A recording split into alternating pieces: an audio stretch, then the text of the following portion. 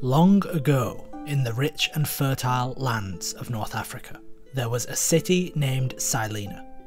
Silena was situated next to a huge body of water, either a river or a lake, which was home to a dragon. Every day, the dragon approached the city's walls, breathed fire, and ate whoever was unlucky enough to be the closest. The citizens of Silena convened. This had gone on for long enough. The dragon was ravaging its way through the population indiscriminately. There needed to be some solution.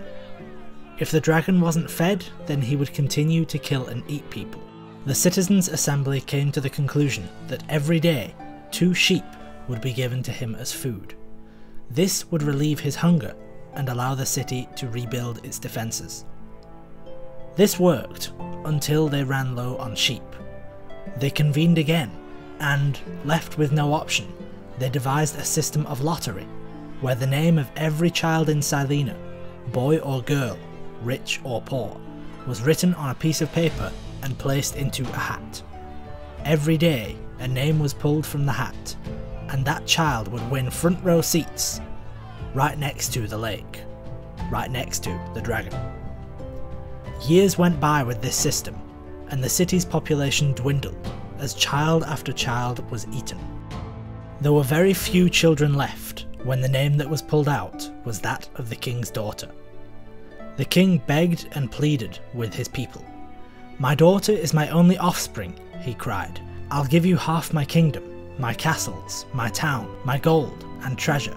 I shall split it all if she can be spared." The townspeople were unsympathetic. Oddly enough, they also considered their children to be of value.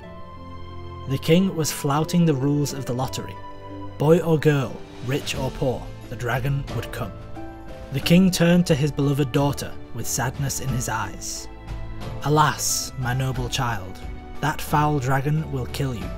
What can I do or say? I'll never see you grow up or marry." He turned back to the people and asked that he might have her for one last week.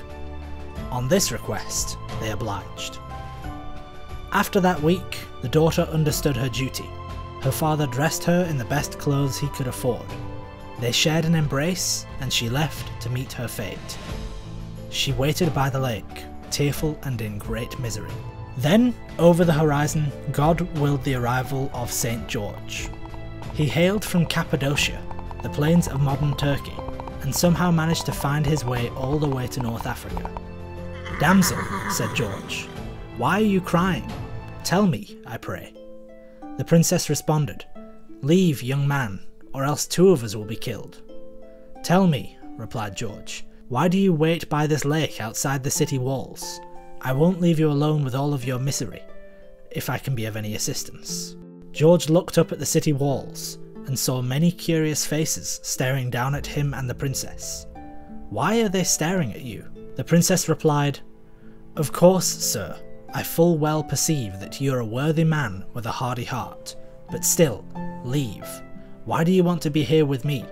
Take your horse, run away." George replied, "Because of my faith in the Lord, I don't fear death, as heaven is all that awaits me. Now tell me, why are you crying?"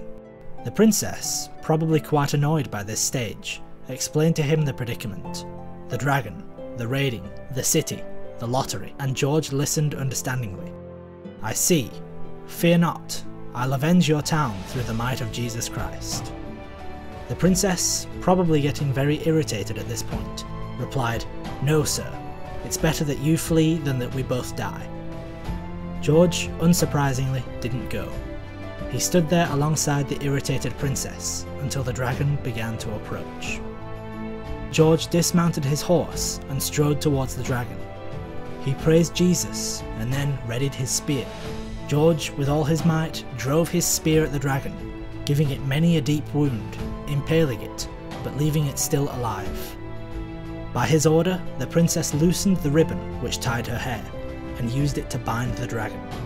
Then George and the princess led the dragon into the city. Understandably, the citizens of Silena, seeing the dragon walking toward the city, led by George and the princess, thought that they had lost their damned minds. "Alas, this day! We're dead. We can't escape." George replied, "The dragon can't harm you. My Lord Jesus sent me to this town to rid you of this dragon. Turn yourselves to Christ, be baptized, and I shall slay this dragon, that you can all see what faith can do for you." The people, funnily enough, were happy to oblige. They forsook their heathenism, were all baptized, and trusted wholly in God. George drew his sword and slew the dragon. The city gave George 8 oxen as compensation, as he left to go back home, and the king ordered the building of a beautiful church, artfully decorating it in honour of St. George, the Dragon Slayer.